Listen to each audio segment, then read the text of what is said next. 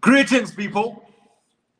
It's Mr. BDT and Dr. Brilliant yet again on another episode of the Enlightenment series. Doctor, how are you today? I am doing so well. I'm very happy to announce that London, in London. Do you know who's in London right now? Who's in London? Talk to me. The Idaboski himself. Idaboski is in London. Liquid Metal is in London. Our favorite comedian. That's my favorite comedian. I'm trying to figure out where exactly because I need to get a ticket to go to that comedy show. The Liquid Metal. The Liquid Metal himself is in town. No, that one is a joy. That one is a joy in his own way. Yeah. Okay, but anyway. People, as you are joining in, please let me know what's up. Let me know where you're watching me from. I just want us to have this quick conversation as we get some insights from Dr. Brilliant. You know, it's a developing story. It's not really a developing story, but I know to the majority of people out there that will be observing things as they unfold might not have insight as to what is really going on and what is really happening. The topic of the conversation here is about a particular young man called Lovy Elias. I'm sure he has been making some waves in the prophetic. You know, he has been trying by all means to convince people that he hears from God or he has this special anointing and grace. But I don't normally pay attention to these young upcoming prophets because to me, they are just non-entities. But I'm sure he has garnered enough attention now, or he's garnering attention. And he has gotten to that point whereby he needs to be addressed. And there are certain things that need to be spoken about so that most of you can understand why you should follow a man and why you should not follow a man. And most of you will understand why it's important to do an audit about a man of God or a prophet before you start following them. Background checks are very critical. Background checks are very important to do before you submit under any prophet. Remember in my previous video, I told you the initiations that your prophets go through for them to have this prowess or for them to have this ability to manipulate you or to cast spells onto you to make you mugus and to make you gullible. But before we delve deeper, my people, let me know where you're watching us from. Let me know if you can hear me loud and clear so that we can proceed without caution. I'm hearing that Lovy is in some spiritual conundrum, you know, spiritual fatherhood conundrum. He is at crossroads. I do not know if he's at crossroads or he is having a mental meltdown or breakdown. You know, some people have a delayed reaction to events. There are certain things that happened to Lovy Elias before he started calling himself a prophet. He went through a cycle, a vicious cycle of ups and downs. My people, do background checks about your prophets before you submit. Before we engage, let me know where you're watching us from. Let me know where you're watching us from. I don't want this broadcast to be long, 20 minutes maximum, but a lot will be shared, and we'll do part 2 and part 3 so that most of you can catch up. But let me know where you're watching us from, and let me know if you can hear me. Let me know if it's loud enough. Lovy Elias is in trouble. That young man is in some serious trouble. And for people like that one, you know, recently I've just been receiving stuff about him. He's actually quite gifted. Not in the prophetic. He's actually quite gifted in another field altogether. I think, Doctor, you sent me a video of him, a musical video. So this guy, I actually like Lovy or Lovy Elias as he calls himself. I actually think of all these people, the young up and coming ones, most of them do not have a discernible talent of any sort. But Lovy is quite a good musician. He sings very well. He plays, this composition of music and everything. Very, very good. Even if you look and listen to the message that he preaches, he does not stray too far from scripture. In fact, he's still very much in the vicinity of scripture when he preaches. So I'll give those flowers to him. He's got talent, but it is the company sometimes. The company you keep is what soils you in the long run. So he's entangled himself here. And I think there's a certain young man that is, I call them young men because they're young. To me, they're young. They're in their 30s. I'm an old man, so I can call them young. So here, I think one of his friends, Passion, might have involved him or pulled him closer to certain people that are very, very, very dangerous in these circles of charlatanry and charlatanism. So this is where the problem is now, where it's emanating from, that they are claiming now that, okay, we mentored you, we made you. And most of this, particularly the one that I won't mention by name, is from Zimbabwe, is very tall, is from Mashingo. Those that Okay, wait. know. Before you go deeper, people need a background. You get people need a background. Not everyone understands what is going on, or who Lovy is, or where Lovy is coming from. But before we engage in that conversation, I want to know where my people are watching us from, so that I can know if we have the right audience in the house. I'll slow down. My people, where are you catching us live from? Let me know in the next 60 seconds.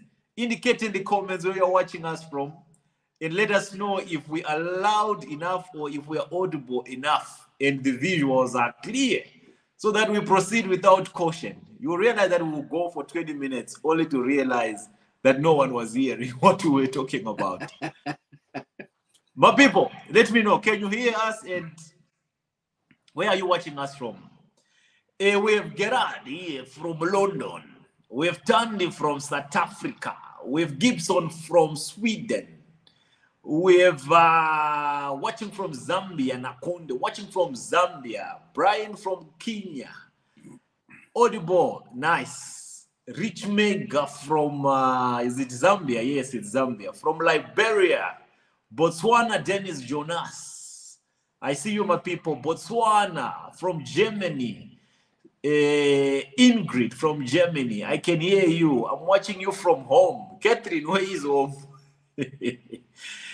Dan, watching you from Kenya. I'm watching you from Sierra Leone. My people, you know, our demographics are expanding. We are actually in each and every country, which is a good thing. The Enlightenment series ripple effect is affecting and affecting many people from different parts of the world.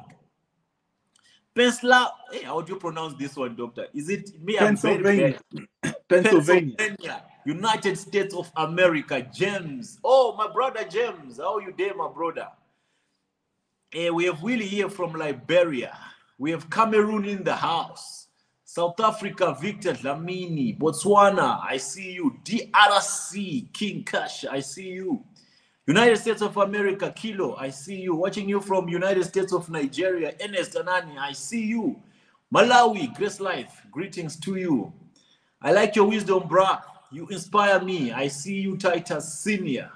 Liberia, Ade, I see you. Ghana is in the house. George, is it George or George or Shante? Pronunciation, you know, is... We are here, brah. Limpopo, South Africa, Botswana. That's about it, my people. I appreciate you and I love you. Lovy Elias is a very young and talented fella, but is brilliant, as already highlighted. Dr. Tr0ubl has already highlighted. He got entangled with the wrong company.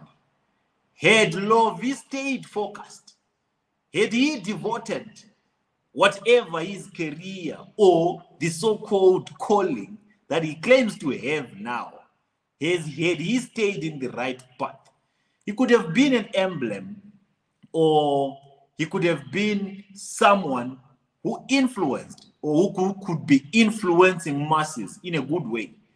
If you take a rotten tomato and you throw it in a basket that has good tomatoes, you realize that in less than 2 days, the rest would have been contaminated. That's the scenario with Lovy Elias. He started very well with his music. I was even listening to one of his videos or music musical piece that he did. He's very talented. But the people that Lovy Elias is with are Tr0ubl. Let's rewind and start from where he became a prophet. That's the interesting part to me. Dr. Brilliant, this young man used to be a spiritual son. We agree, and you understand. He used to submit as a spiritual son. Yep. There was no calling upon his life. He was not called to do anything by anyone, as he claimed now. In his journey, in his transition from being a spiritual son to now start calling him a prophet, to now start calling himself a prophet, something happened. Me, I pay attention to details. What happened? What broke Lovy Elias down and made him decide to also become a minister? I'll say something before Dr. Brilliant engages. 99%, my people, listen very carefully to this one. It's very important. 99%. Some of you say my statistics are exaggerated, but I speak with authority because I know it's for a fact. 99% of spiritual sons that started their own ministries, that branched out of the so-called anointing of their spiritual fathers and started their own ministries, their own separate ministries, their own ministries that are not associated with the ministries of their spiritual fathers. They did so out of anger. One of the scenarios is because their spiritual father would have engaged with their wives and they found out. Or girlfriends. Or girlfriends. And these young ministers, these young spiritual sons, they have that fire to say, they believe so much in the prophetic, in the things of God. They love God so much. So that anger of having their spiritual father sleeping with their wives or with their girlfriends, it will leave them with nowhere to run to say, you know what? Let me just start my own ministry and lead the people of God. And remember, the spiritual fathers, your spiritual father, if you're a junior pastor in any prophetic shrine, your spiritual father is engaging with your wife. You might not know it, and you will never know it until accidents happen, and you eventually know it. Your father, like I mentioned before. Let me chip in there because, when you say you might know or might not know it, there are some that know and willingly engage. I can give an example of one that is from Val. One that he goes by the name Ms. This is his name. He also calls himself Ms. Tancredi. Oh, this one that calls himself Apostle Ms. Tancredi. Yes. That small boy is a conman, that one. Yeah, that one is a willing participant. Because what do you mean? He's a willing participant. He willingly offered his own wife because maybe they were failing to conceive. So they had to get a special prayer from the spiritual father. So basically, that one I can say, and he can sue me if he chooses to, that his firstborn child is his brother, spiritually.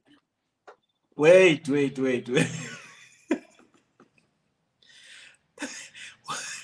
What do you mean when you say his firstborn child is his brother spiritually? Are you saying his own child is his spiritual brother?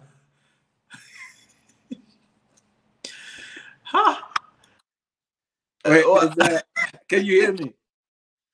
I do not know what happened. There was darkness. There was darkness on your side, but you're back to light now. And you're frozen. I do not get what Dr. Brilliant is saying here. So I would rather wait for him to come back and put more light. Then put more light to his statement, so that we shall not be left in darkness. Dr. Brew, come back, I beg. Huh? He said something that is confusing, and deep at the very same time, his own son, his own first son, is his spiritual brother. How do you make of such? How do you decipher such an encrypted allegation? These are what I call encrypted allegations. But be that as it may, let the man come back and explain himself. See, these gadgets. Somebody started showering my phone with calls to avoid. I think they deliberately try and disrupt. Dr. Brilliant, pause and go back. You say, Mizi Tancred. Yes. His first son is his spiritual brother. What do you mean by that? Because it's not biologically. It's not his. Yeah, I need to drink water, bro. Wait. Drink. You need water for this. You're saying, I'll keep repeating until I understand. You're saying his child is not his biological, but it's his spiritual brother. Legally speaking, it is his child because he's the named father on the birth certificate. Biologically speaking, it is not his child. Spiritually speaking, it is his brother because he is born of his spiritual father. And you say, is it lining up? It's lining up. Okay. So you are saying you willingly gave his wife to his spiritual father. Yeah, it's part of the initiation and ritual. But they're to come all the way to London from South Africa.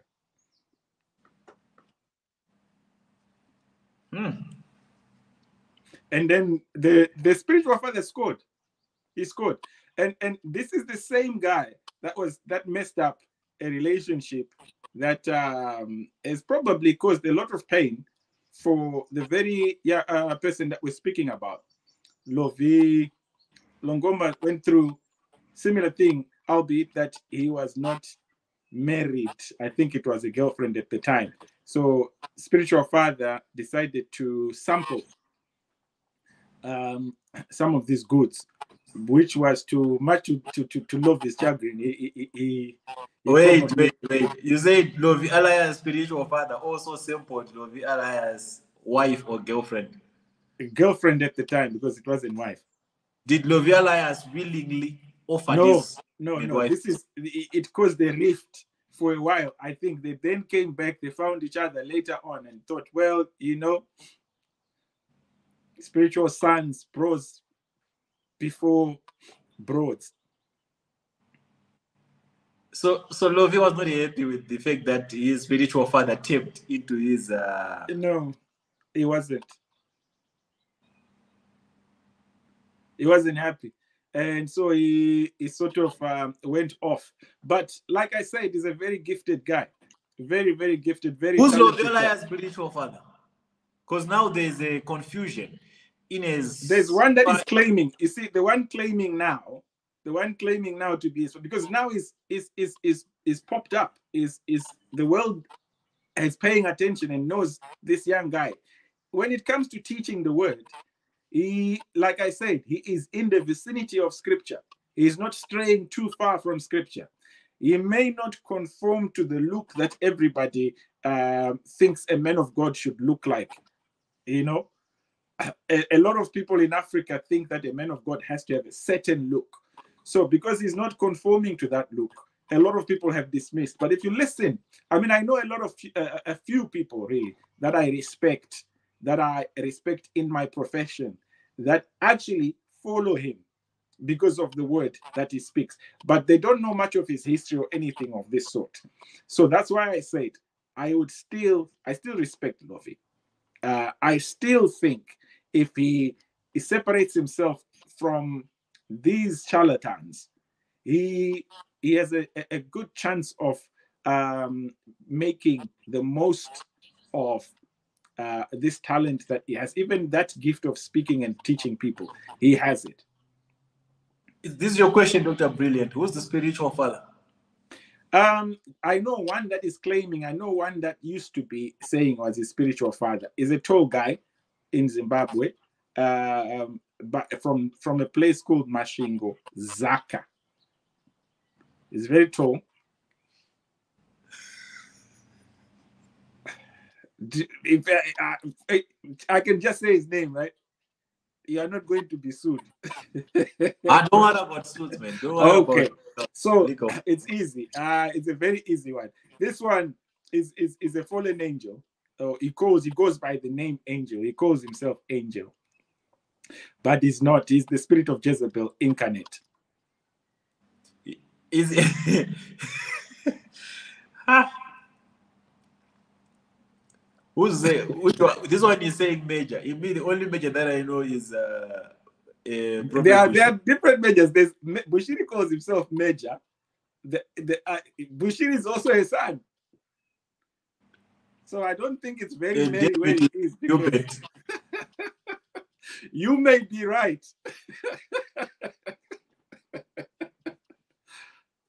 Okay, so who's claiming to be Lovy's father now, or who is Lovy's father now? That's why I'm more interested. Right now, I wouldn't know whether he calls this a spiritual father or it's just somebody that's guiding him. I know that maybe the American guy, what's his name again? The one that Passion claims to be his spiritual father, Noel Jones, Bishop Noel Jones. But the guy in Zimbabwe is now claiming, no, I raised you, I made you who you are. And if any of you follow Lovy's friend who's Passion, you see the post that he put. There's someone that is actually pointing the finger to saying you're claiming to be Lovy's spiritual father now. So I don't know whether I know in the world, right? Most of the times when people go through these DNA tests and want to find out who their physical, biological fathers are, the men are most of the times the ones that are trying to run away and deny paternity. Mm-hmm. But when it comes to these spiritual ones, as soon as somebody sees a gift and a talent and that the person is gaining traction, they claim. Particularly this guy from Zimbabwe, the one the one I'm talking about, right? Are you talking about you bet? You bet I'm saying that. I had to drop that one in. You bet. Yeah, that's the one. Anyway, I'm not afraid of him. I'm just trying to wind people up. It is Hubert Angel, yes. Yo, but this is I'm tongue struck. Let me drink another. No, but that's the thing. He's now claiming or saying that, because this is the thing. The truth of the matter is, can anyone really be taught to do signs and wonders? Is it something that can be taught, or it's a gift that is given of God? So, okay, your own analysis on Lovy, on Lovy, would you say he's a true man of God, or is a true prophet, or is just someone with passion and with unresolved, business with his former spiritual father, who's just trying to make up for what he feels like he lost in the past? I would say he is a very capable and able vessel that God can use. He is gifted in articulation and explaining, and actually his way of analogy to help people understand, elucidating a scripture, he's very gifted with that. The trouble that I have, like I said, is the company in which he is surrounded himself. That can corrupt you and pollute you. As a vessel, you become a tainted vessel. So as a vessel of God, God can use that guy mightily. I think he's seen that. I was listening to his song. His song is called Zion or something. I was listening to that, and I think in that song he does say a few things. If you understand his background and where he's coming from, you'll understand what it is that he's trying to put across in song. So Lovy Elias Yeah, Lovy is is a a good fake preacher. preacher. I think I agree with Blossom. Lovy is just a baby child, man. He does not know anything about scripture. This That is one. what I'm He saying. twists everything upside Wait, down. wait. What I'm saying is simple. You asked me a question of my analysis. I am saying he can be used as a vessel of God. The trouble that he has is he has surrounded himself with people that are saying they can teach him how to be a prophet. He doesn't need that. If he just sticks to scripture and he can be good. But he has polluted himself by the company that he's keeping. Nothing good comes from you being friends with a guy like Passion, or being under the stewardship or tutor or mentorship of someone like Wr0ng. Nothing good comes out of that. Nothing. So as an individual, if he has to separate himself and find good guides and counsel from scripture and stand with that, he can be a good vessel. That's what I'm saying. But as of now, as long as he's under the guidance or even the claimed guidance of this tall one from Mashingwe, then nothing good will come out of that. He's been beaten once. He comes close again, he will be beaten twice. That guy will shout. You know what I think? I think that young man, he needs to heal first before he starts considering himself as a man of God. Because what he went through, if it's for a fact that his wife was child by his spiritual father, not his wife. I don't think he was married. It was the girlfriend. If it's true that he lost his girlfriend to his spiritual father, he needs to collect himself and heal. He needs therapy. He started this whole prophetic ministry for the wrong reasons. Yeah, it's a way to get back. It's a way to get back, and he still thinks or feels like he's called for it, but he's just doing it out of frustration and claiming to. Lovy is now married, guys. Is he married now? I wouldn't know. I wouldn't know about that one, but it could be true because he went off the radar. I mean, from the time that this happened to now, there's been a considerable time, enough time for him to have even got married and had kids, because it's been a good 6-7 years. Why do the spiritual fathers sleep with their spiritual sons' wives, though? Well, this is what happens if you visit Benin. These are the instructions that you are given. So, I mean, the spiritual father is just doing what he is supposed to do. That's the covenant that he entered. So, the trouble that we have is trying to enlighten people that these things that these guys are doing are far from what we now know as Christian scripture. When we say spiritual fathers and things like that, this is non-scriptural. This is all Benin related, nothing to do with scripture. So there's nothing that surprises me there. So that's why I'm saying you go and dance with a python like that. When it then starts to constrict you, don't be shocked, because that's the nature of the python. It will constrict. It's a boa constrictor. It will choke you and swallow you whole. This is what it will do. Doctor, I wanted this to be 30 minutes and it's almost 30 minutes. What advice do you have for Lovy before we shut it down? Stay away from the python. Stay away from the spirit of Jezebel. Stay away from all these popular charlatans that will try and make you famous because of prophecy, or they tell you that they can train you to be prophetic, and they can show you how to do signs and wonders. I mean, the tall one from Mashingo even now has a school of signs and wonders. So you pay money to go and be taught how to do these things. Is that a gift from God, or is it now a qualification? Is it Hogwarts? Is it something that has come out of a Harry Potter movie, and you've taken that into real life? It is like a Hogwarts of Zaka or something. So stay away from those things. Stick to scripture. Stick to what you know. God can use Lovy Longomba as a vessel. Lovy Elias, what he's calling himself now. He comes from a very gifted family. His uncle is Awilo Longomba, a guy that gave us some very good music. If you are of the rumba variety and sukus and kwasa kwasa taste, Awilo Longomba is a very famous guy. That's his uncle. Is he related to Longomba? Is it related? Is he related to Awilo is his uncle. Oh, you should stick to music. I'll say it again. Love, you should stick to music and He stop. can be a very good gospel artist and maybe minister through music and stop doing the. This is what I'm saying, that he can be a vessel that God can use. But now the charlatans are claiming him because they want him. They want to use him in another way. He's a good vessel. I want us to do another one about Ijele. You know, one of our brothers who was arrested. Maybe in the next, what time is it? In your next available, time.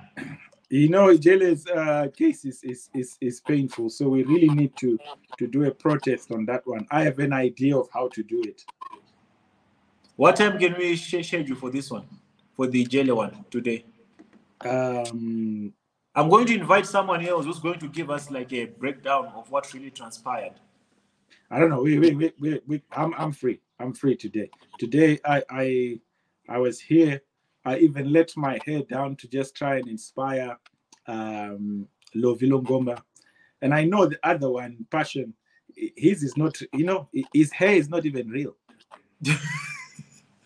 It's fake. He's got a fake dreadlock. I mean, how insulting. And then you think that he can tell us the truth. No. Anyway, let's drink water to that. That's about it, Doctor. I will check you out on the next episode of the Enlightenment series. My people, thank you for tuning in. But Lovy Elias, I repeat, stay away from you, Ben. Stay away from you, Ben. Elias, Lovy, stay away. Okay, my people. We'll check you out later on. We out.